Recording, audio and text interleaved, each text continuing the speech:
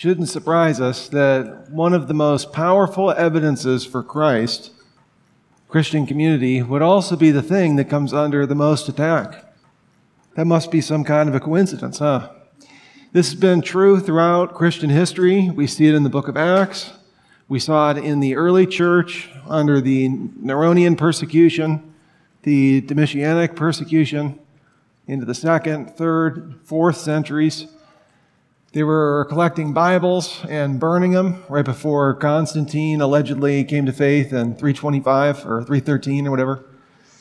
So too, when we look throughout Christian history, whenever there was an evangelistically oriented missional church, they always came under fire. One example would be the Anabaptists. These were a weird group of Christians that believed that if you were baptized as an infant, you needed to be Anabaptized. You needed to be baptized again. And so both Catholic and Protestants viciously persecuted these people. There are accounts that the Anabaptists, which is called not the Reformation, but the Radical Reformation, the Anabaptists were captured and weren't just burned at the stake, but some of the Reformed churches built instruments where they would lean them over the bonfire in order to make them sizzle. So the Anabaptists were persecuted like crazy, even by their own mentors. There's persecution around the world today. And when you're part of the state church, like in China, they got no problem with that.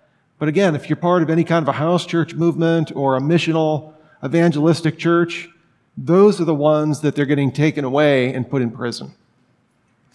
To be honest, here in the West, we live in kind of a historical bubble that is odd, biblically speaking. And we've come to think of it as normal. This isn't normal. When we meet all of the saints in heaven, they're going to say, you guys were the odd ducks. I mean, to live in that time and place and to think that was normal when it wasn't. The norm for any church that is going to be reaching the world for Christ is going to be persecution. Well, in our particular time period and setting, we face a number of different methods in what we could refer to as a post-truth culture. In a post-truth culture, there's many different methods that we really need to come to terms with. The first would be misinformation about Christians. Now, of course, according to Athenagoras in the 2nd century, he was a Christian philosopher, he said the Christians were accused of being cannibals, atheists, and incestuous because they ate the body and blood of Jesus, they married their sister in Christ, and they didn't believe in any of the gods. So atheos, the atheists. Today, since we have the internet, basically anybody can write anything, and misinformation spreads faster than truth. Here's Zerush Vizogyi. He's a data scientist at MIT. He studied Twitter from its inception in 2006 to 2017. He studied 126,000 news stories, which were retweeted 4.5 million times, and he checked these stories with, quote, 6 independent fact-checking organizations that exhibited 95 to 98% agreement. So that would be very good peer review, wouldn't you say? Here's what he found. Quote, falsehoods were 70% more likely to be retweeted than truth, even when controlling for the age of the person who holds the account, the activity level, and the number of followers and followees of the original tweeter. He, on page 1150, marks this up to what is called the, quote, novelty hypothesis. That when you see something new or something that's shocking, this makes you want to retweet it or pass it along via whatever social media venue you use. In fact, he has this chart in the article, and I don't know if you can see that, but I blew it up. The stories that were most likely to be retweeted were those which had 3 specific characteristics: surprise, disgust, or fear. The least likely stories to be retweeted were those which pushed joy or trust. Why? Because of human nature. When we see something that surprises us or disgusts us or makes us afraid, we are far more likely to push that forward. Julia Baum from Humboldt University writes this. She says, spontaneous likability deliberate person judgments, and emotional person evaluation were strongly influenced by what? Negative information, yet remarkably unaffected by the trustworthiness of the information. Are you reading what I'm reading? That should scare you to death. That someone could read something about you, read something about your church, and it doesn't even matter to them if it's true. They're already making a judgment evaluation regardless of the truth. So she writes, our findings demonstrate a tendency for strong emotional evaluation and person judgments, even when they are knowingly based on unclear evidence. This is in an age when, according to Pew Research, most people get their news from social media. 6 out of 10 people. Reddit came in number 1 on the list. You know, that bastion of truth in our day, Reddit. Most people get their news from Reddit or Facebook or Twitter. So misinformation, that's going to be a problem. This leads, and these are all kind of interconnected, into dehumanizing other people.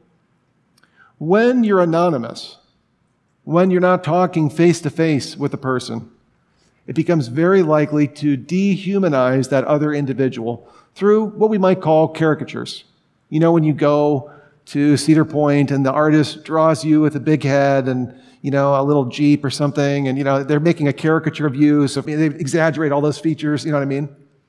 Well, this is what happens with those who are trying to marginalize or persecute or attack people of different races, different political views, different religions. We saw this in Soviet Russia. How was it that Stalin was able to steal and seize the land of the kulaks, the wealthy peasant landowners? He killed millions of them. It's because he had a whole propaganda machine that called them vermin, scum, and rats. Joseph Goebbels, he was the propaganda minister for Hitler's Third Reich. Same thing, referred to the Jews as rats. And when you can dehumanize other people, other faiths, other political parties, other ethnicities, and especially when you don't have to actually see them face to face, this leads to an incredible cruelty. Well, the same is true during World War II. We have our propaganda machines as well. When we were fighting the Japanese, you see this. It's a Japanese man with long nails, almost like an animal, and he's grabbing a white woman. You think that was an accident? And it says, this is the enemy. A caricature, trying to make these people subhuman, animalistic. Same is true for the Jews. They were considered snakes, or they were considered devils, that they owned all the money. Conspiracy theories abounded.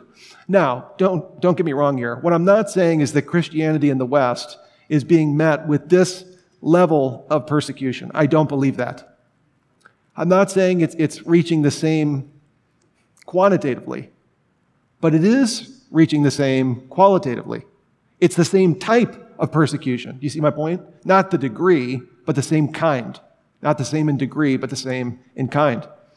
Remember when the internet came out and everyone was like, this is going to bring the human family together. Like, we're all just going to share ideas and it's going to be great. No. What it's done is it has revealed what's been in the human heart the entire time.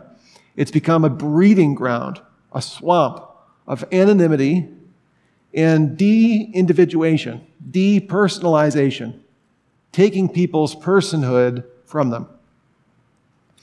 So Erin Buckles, who is a Canadian psychologist, can write this in her article, Trolls Just Want to Have Fun.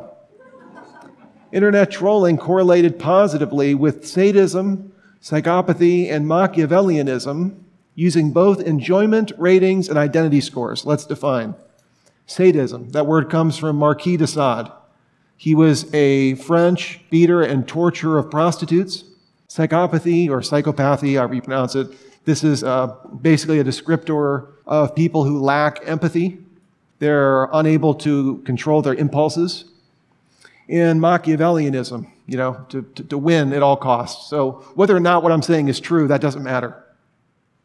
What I'm posting on the internet, what I'm saying on social media, whether it's true, it doesn't matter. From a Machiavellian perspective, you're just trying to win.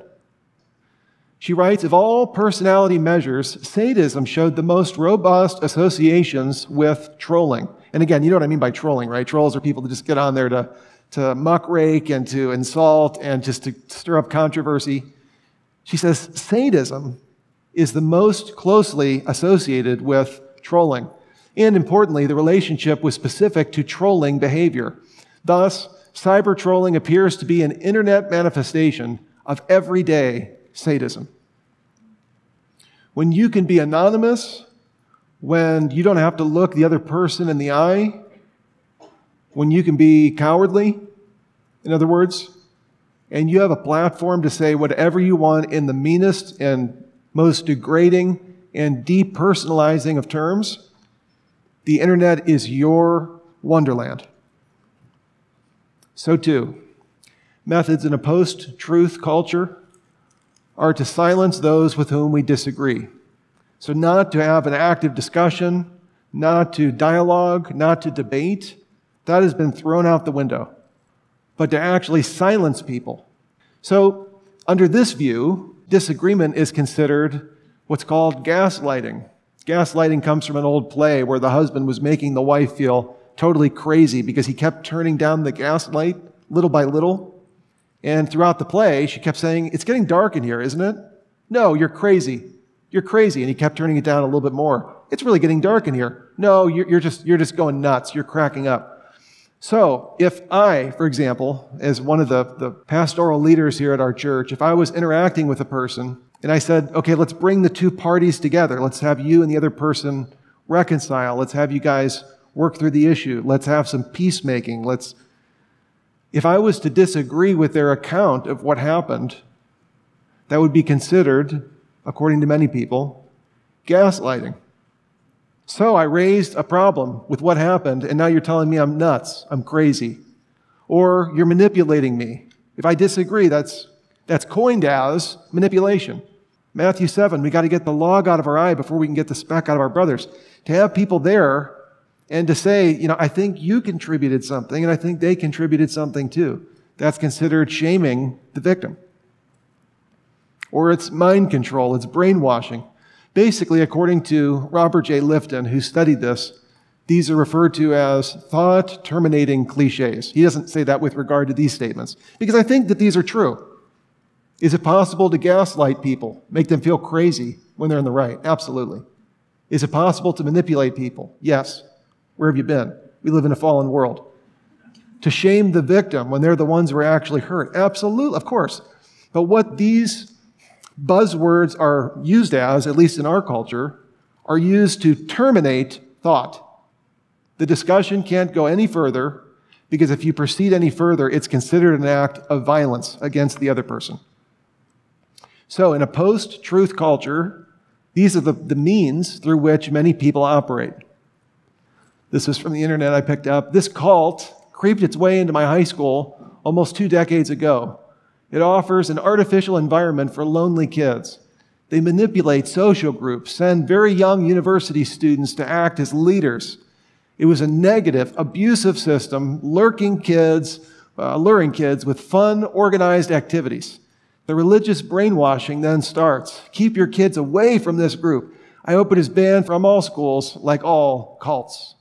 You see the loaded language here? Cult, it creeped in there. They're manipulating. It's an abusive system. It's not an individual person. It's the entire system. This is all the language of postmodern culture today.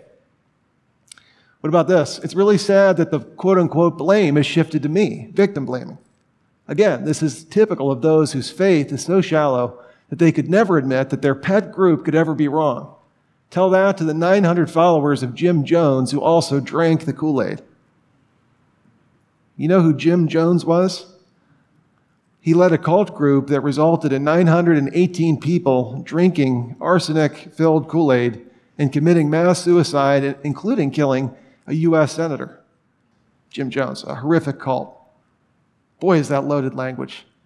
They're a cult in the sense that it encourages separation from the outside world, implies that all other types of Christians are inferior. There it is, and practices mind control. So if you come into this church, all of a sudden they're trying to control your mind. They achieve their goal through gaslighting, coupled with kindness. So they pretend like they're trying to be kind, but really they're just trying to gaslight you and tell you you're the one in the wrong, you're the sinner, you're screwed up. Very unprofessional, and might I add, brainwashed. You see the language? This is the typical language in a post-truth culture, that it isn't civil discourse. It isn't disagreeing. It isn't pointing out the errors. It isn't getting concrete. It isn't talking about people or situations or events. It's just using these very nebulous, vague accusations and loaded language that silence those with whom we disagree. This is basically language that is used to silence the other person so that we can't have a dialogue with one another. What church was this written about, by the way? That evil Christian church, Young Life. You know, Young Life, that brainwashing cult. I hope that doesn't get taken out of context online. I don't mean that. They can utilize a cynical narrative, so it isn't the data. The data are there for everyone to see, but it's seeing it through a specific narrative. Do you know what I mean by that? A narrative is basically a way to perceive or interpret the data. Here's one example from our church. We got onto Patheos, which is basically a religious website, very popular. And I was really excited because, our church got featured there. And then I read the title, Turned Up for Jesus. And I thought, oh no, this is not going to be good. And that's one of my dear friends up there, Abby Merker. So this is what this young woman had to say about our church. She said, observe this photo, which is taken from the Xenos website.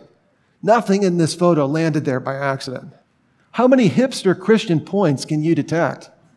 A young woman speaks while seated in a place of prominence. Oh yeah, she's on a stool. Show that women are in charge around here.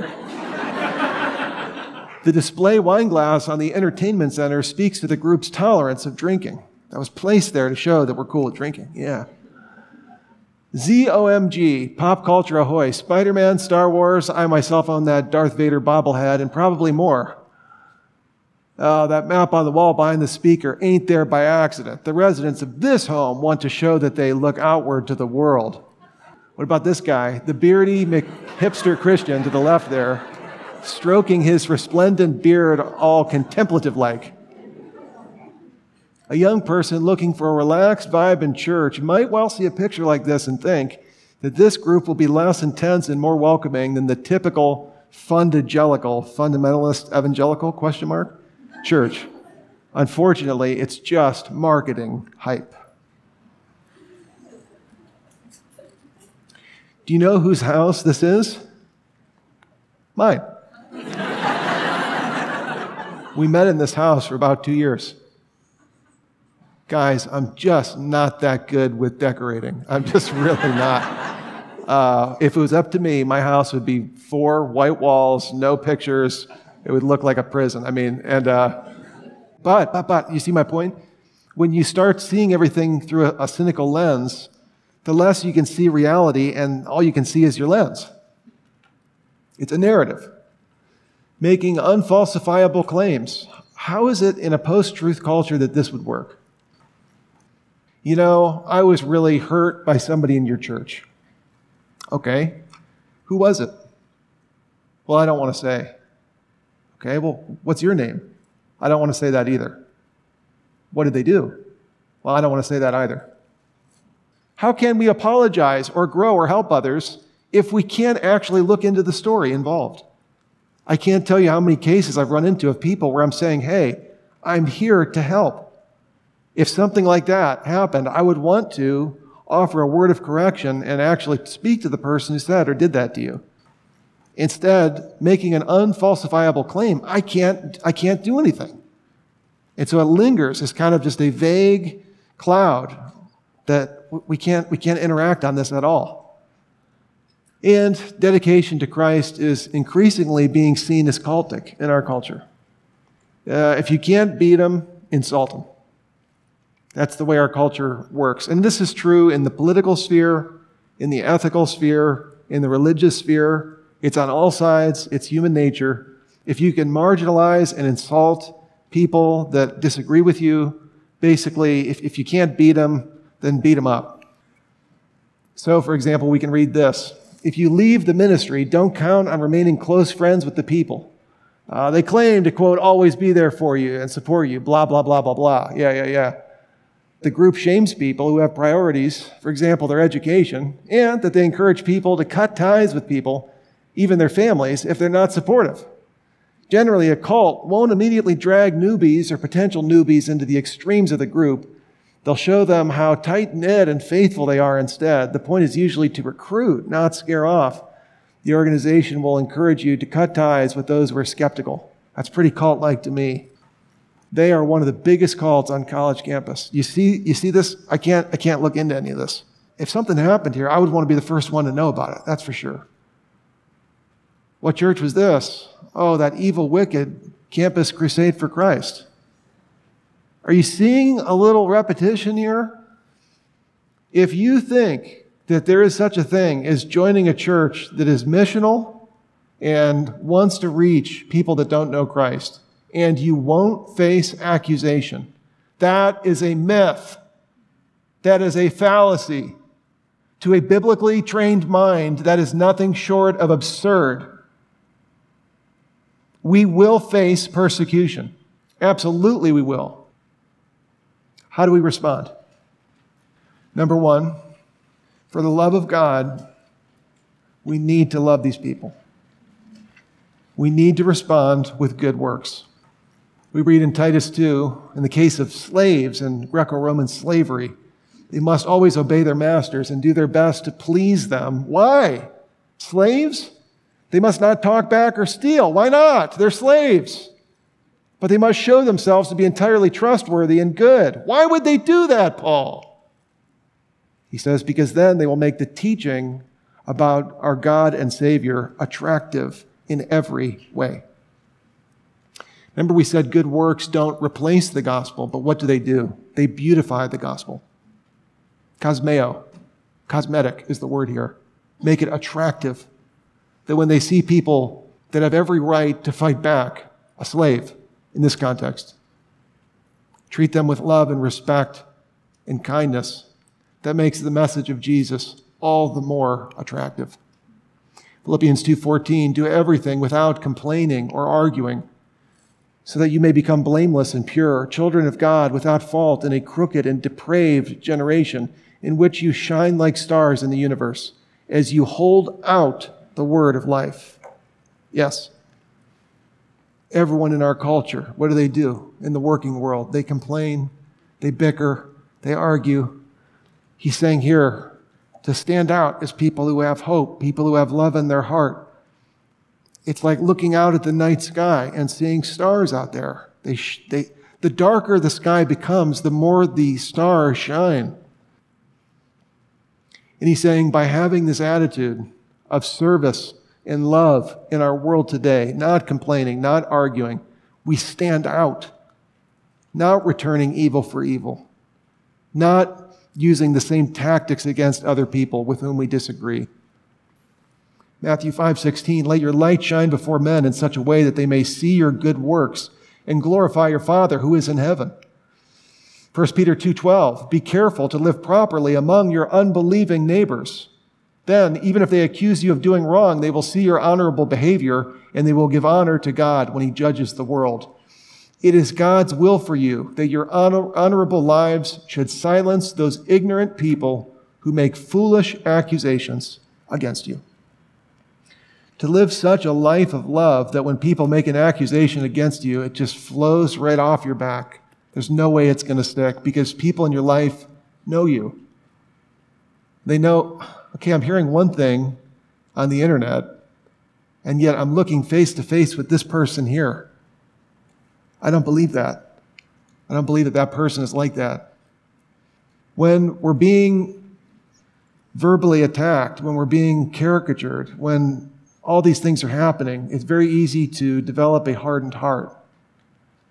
And Jesus implores us to keep a warm heart, to love your enemies, and to pray for those who persecute you, to love them. We don't have to agree with them, but we do need to love them. We do need to pray for them, that God would arrest their heart, that he would change their heart. Be gentle with people, but meekness is not weakness. Jesus describes himself as gentle in Matthew 11:28. And yet Jesus was not a weak man, that's for sure. Jesus was the paragon of strength and courage and toughness. He was not weak. We read in 1 Peter 3:14, do not fear their intimidation. Do not be troubled. He's speaking into a situation in these various churches where there was verbal persecution. That's what he was referring to, Peter. Don't fear their intimidation, their slander, or be troubled. Instead, you must worship Christ as Lord of your life. And if someone asks you about your hope as a believer, you got to be ready to explain it. But do this in a gentle and respectful way. Do you see what I'm seeing in this verse? When people are harassing you, when people are attacking you, when people are caricaturing you, do not sit there and take it. Stand up for yourself and defend your faith. You're a Christian. You don't just sit there and laugh about it. You stand up and you say, that isn't true.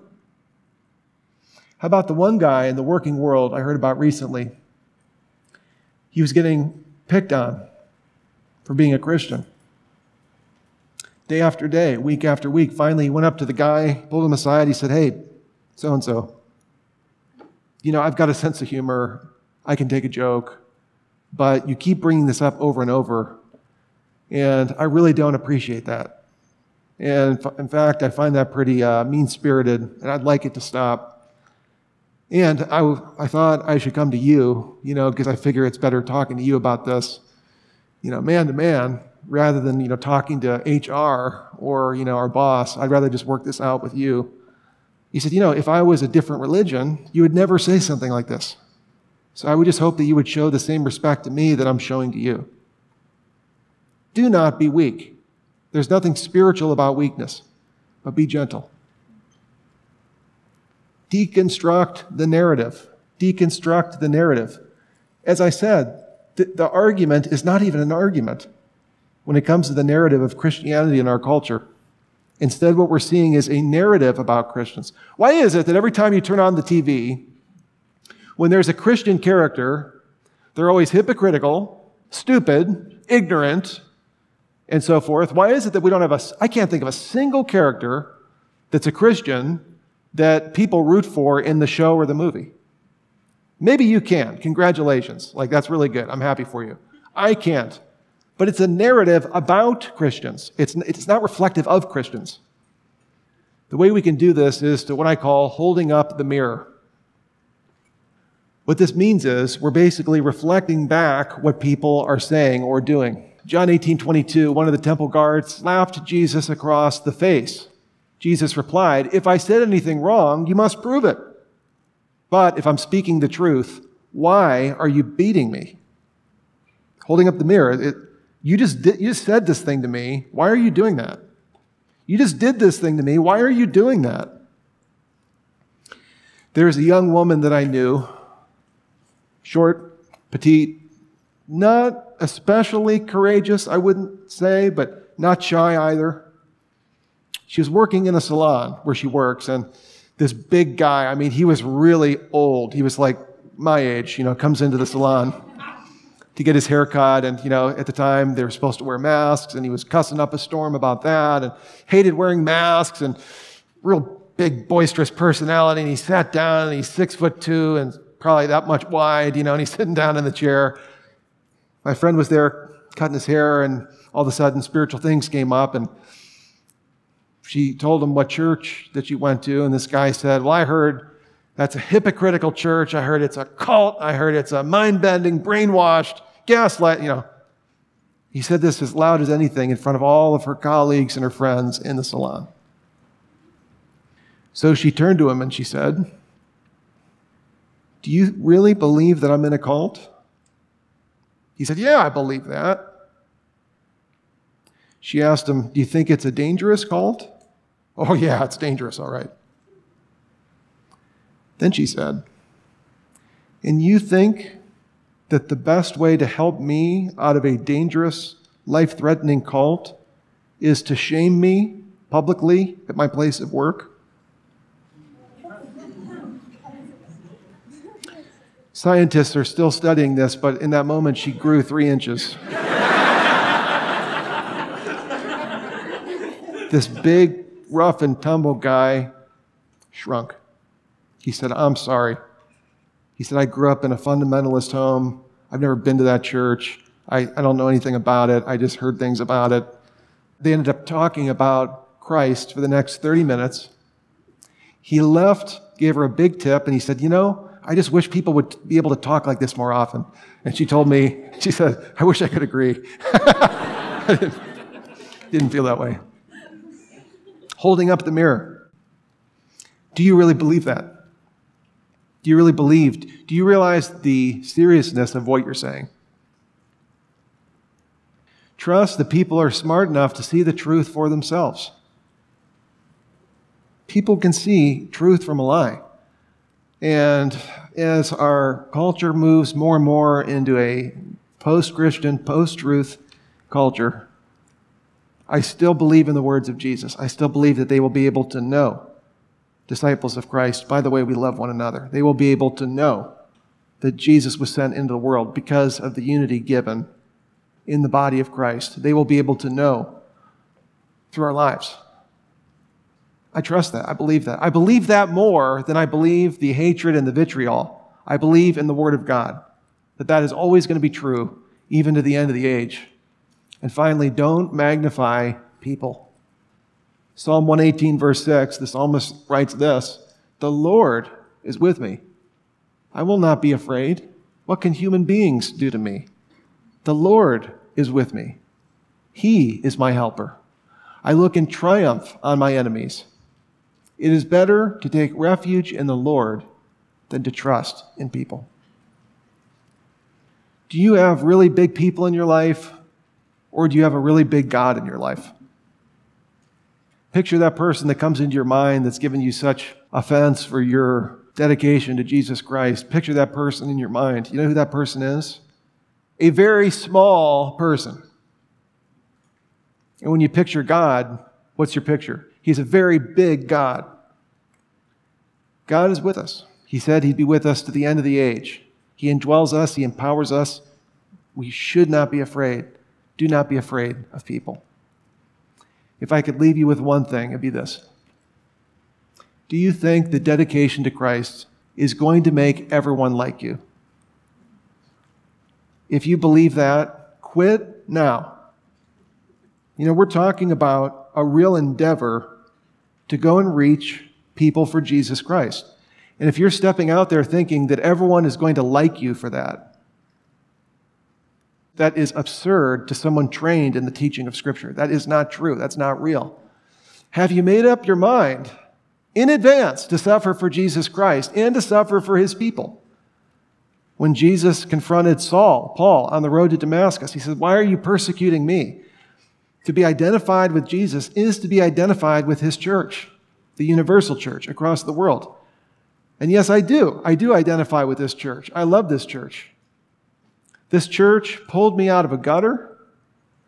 This church, when I think of my marriage, when I think of my parenting, when I think of my friendships, thank you, God, for this church. And no, I'm not going to be ashamed. I'm not going to be cowardly about it. I love this church. I've given my adult life to serving here in this church.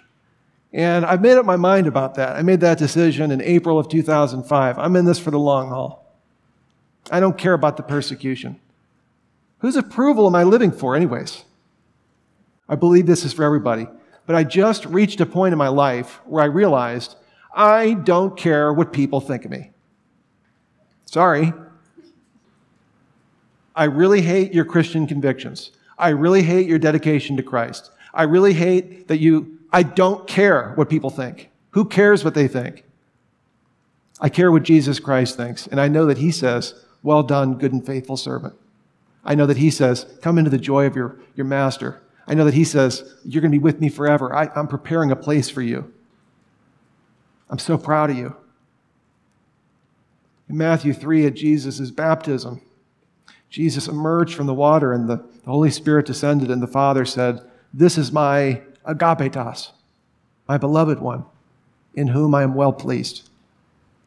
Oh yeah, of course God the Father is well pleased with Jesus. Who wouldn't be, right? That's the kind of kid you'd want to have, right? But Ephesians 1, right around verse 7, says that we are now in the agapetos, in the beloved one. And so when we think about God and his view of us, when he looks at us, he says, I am very well pleased with you.